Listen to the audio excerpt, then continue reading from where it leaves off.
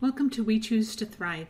This is our interview series with women who have decided to rise above the abuse, no matter what kind of abuse it was, of their past, and to live rich, full lives. We hope you will enjoy our interview series. So Shannon, this is just a delight to have you on. Clear from Australia, correct? Yes, indeed. Wow, this is so much fun. So you were in our first We Choose to Thrive series, kind of sharing your story, and you wrote a book about your story as well. Yeah, The Blood on My Hands. The Blood on My Hands, that's right. This chapter, though, was written about a woman that you met. So after writing your own chapter and being able to be out in the world, making a difference for other women that have gone through really tough things. Share a little bit about that story, if you don't mind. Yes. In my travels, I meet lots and lots of people, and it's funny that people that have been through trauma are kind of like a beacon for other people. I don't know, they just sense it, so therefore people disclose information about themselves to you. And this lady was very elderly, and it just happened, it just happened that we were having dinner, and she suddenly just told me a bit about her childhood. I mentioned a couple of things about my childhood, and then she, of course, started to disclose to me some horrific things that had happened to her as a child. She was 96, and for her, this must have been like so cathartic in a way, but also so painful because she'd never told anyone else. Oh my goodness. Yeah. And so of course, she was telling me and crying at the same time, but without sobbing. And it was just heart-wrenching, but the words that she said to me is, "I'm so ashamed." I think shame is such a big thing that, unfortunately, shame, guilt, fear, anger, all of those are very normal feelings when we've gone through abusive type of things. Yeah, it kind of evoked in me the thought shame versus guilt. Right. And shame is I am bad, and guilt, of course, is I have done something bad. I think that's the best analogy I could read up on. And when she said she felt she was so ashamed, it immediately made me think of other people, and I thought, well, it's I am bad. That's what they're thinking. I am bad, and this is all because of something that's been thrust upon them as a child or an adolescent or even as a woman. And that is absolutely, it's so sad because it's been thrust upon them. They haven't really done anything. And so the shame comes purely from another person. It does. And what was fascinating about the story you wrote about her, and when I mentioned guilt, is that many times we are made to feel like we are the guilty ones. That's right. You know, in my own bringing up, it was, it's your fault. You're ugly, stupid, and whatever, and you'll never make it in the world, but it's your fault. Yeah, and so we grow up that burden. It's a heavy burden to carry. Yeah, it's a horrible burden. And she actually said, when her father actually died, because he was the abuser, she said, go ahead. Okay. She said, I feel so ashamed, and I also feel so guilty that he could never love me. And I thought, this is so sad because she's gone for 96 years with these terrible feelings, all because of that person, and she was a wonderful person and constantly a high achiever, trying to better herself. She was, however, on a flip side, she was a hoarder. And I think it was because so many things in her life had been destroyed. She came from a very poor background. Her mother was a woodcutter, which when you looked at the stature of her, she was, would have just been over 4 foot, like tiny person. And you think of her mother cutting down trees, you think, oh my goodness. And of course, Victorian era, very, very rigid in the way they thought. rigid in their standards. You did not speak about anything, that was inside the family. And I think that basically she'd been brought up to think, well, it's all my fault. I've just got to keep quiet and forge ahead, which she did. But she had this wonderful property, which had been her mother's, like it was a family property. And over the years, because 96 years is a lot of years, she kept everything. She kept everything in fear of losing herself, I think. So she filled her house up, and she bought a caravan. She filled a caravan up. She bought another caravan. She filled that up, bought another. And like by the time that she allowed me on the property, she never would have visitors. She met everyone externally. She'd go into town. She'd meet people at a band practice. She'd meet people down the street for coffee. She'd meet people at meetings or, or on wherever she could, as long as they didn't come onto her property.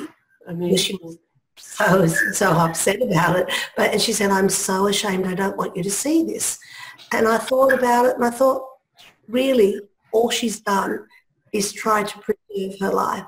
She's tried to keep it there. Yes, it was the foibles, and it was the misery and all those things that she couldn't let go of. But it was her. Think of that was her protected. That just kept her safe because she didn't have even the love she needed, let alone maybe even the financial stability as a child. So that went on for all of her life. Yeah, and you would never have known. She dressed immaculately. Everything about she still went out every day.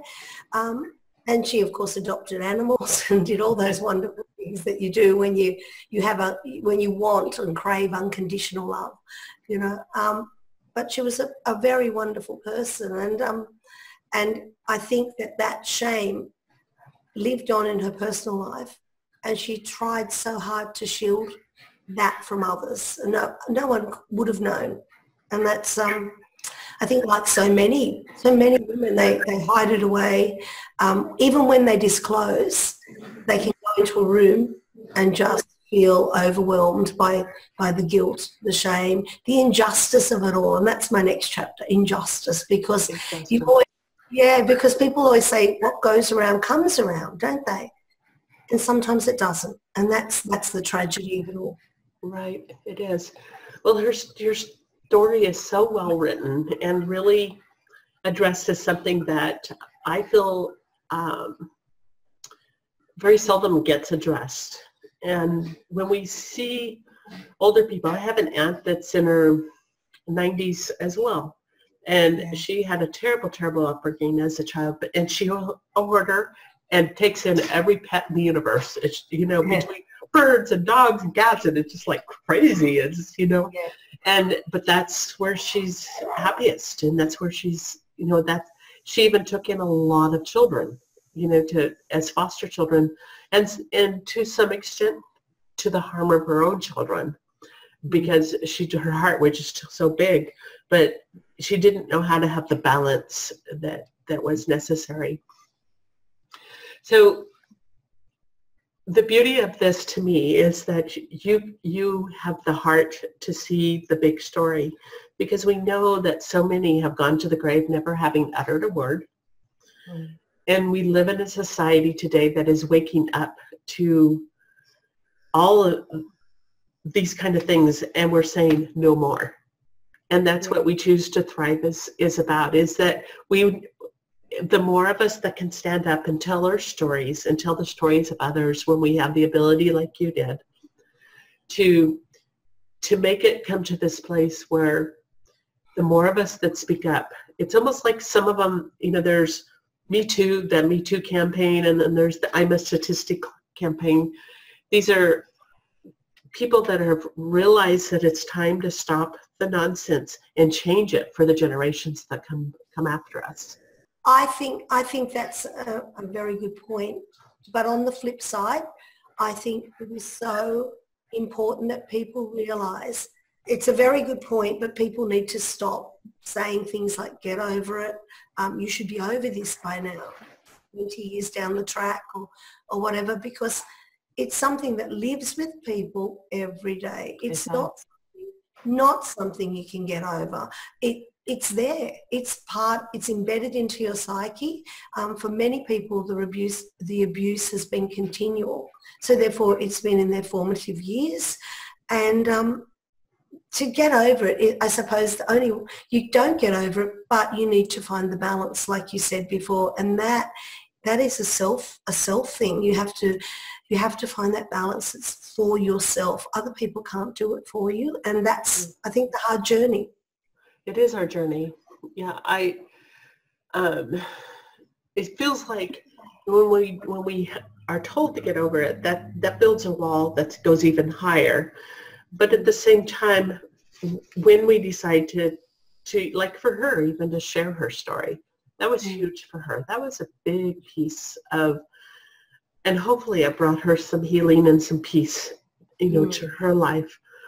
But it isn't about, it's almost like we have like living a rear view mirror, we're looking back all the time, but it's until we have come to a place where it feels safe enough to start healing from it and doing something about it. Yeah. And I think I would say many people that I've spoken to, they say the last thing they think of before they go to sleep and the first thing they think of when they wake up is the abuse, only because that's there and that's their quiet time. And I think it's in quiet times when it's loudest. It is. Yeah. That's why we all try to stay so busy. That's right. Workaholics. It's part of the, I think the description, isn't it? The job description is, oh, you've been abused. I'll work more, and you don't think about it. Yeah, I can relate to that. Very cool. Well, thank you so much. And tell me, just for our listeners, will you share a little bit what sharing your own story? Because I know you wrote your own story, and then you've written it. You were in our chapter in our first of the series, We Choose to Thrive. What did that do for you?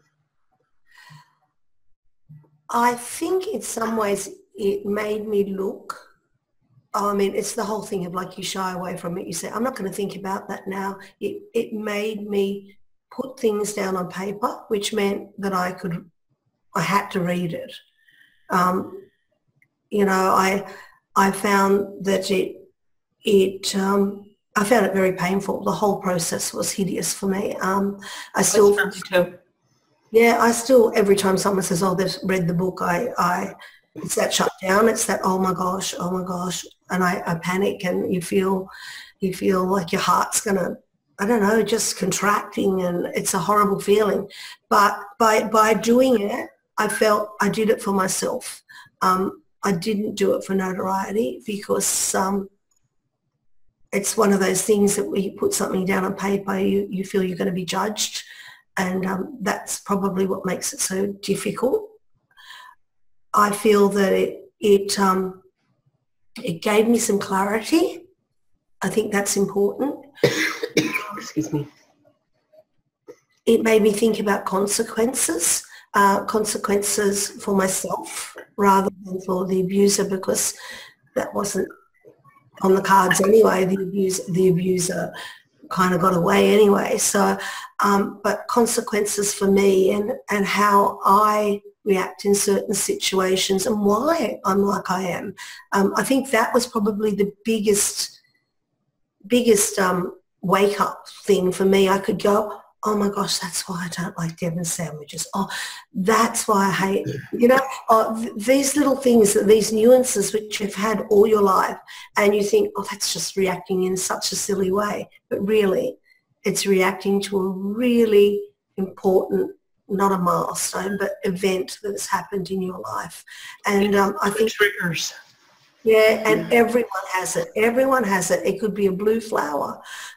It could be a hat for someone. It could be anything. It could be a smell. It could be a picture. It could be anything. Yeah. Yeah, that's right. And the other thing was the nightmares haven't stopped, but by putting it on paper, because I was addressing things, I think that it did alleviate, because I was chronic every night, and I still don't sleep, but I think I sleep a bit better. Yeah. Yes. And you've done a lot to work on the healing process and that's just it. It is a process, you know. And it's the honesty. If you can, as soon as you do something like that, you say, oh, such a relief, because you've spoken out. It's your honesty, and it's something that you kept hidden. So that doesn't feel good. That whole, I'm going to put the wall up and hide from people, doesn't feel good. No, it doesn't work either. Yeah. No, it doesn't work. So. Well, I wanted to thank you so much, Shannon, for just being a part of this and having the love in your heart to do something like this. On behalf of all of us with We Choose to Thrive, thank you. Thank you. Awesome. Thank you for having me. Thank you. Thank you for watching this We Choose to Thrive interview. If you are currently in an abusive situation, please seek help immediately. Our purpose in creating this book and video series is to form a sisterhood of support. Know that abuse is abuse no matter what kind it is. The stories in this We Choose to Thrive series are as many and varied as the people in it. If this resonates with you, we welcome you and invite you to join us.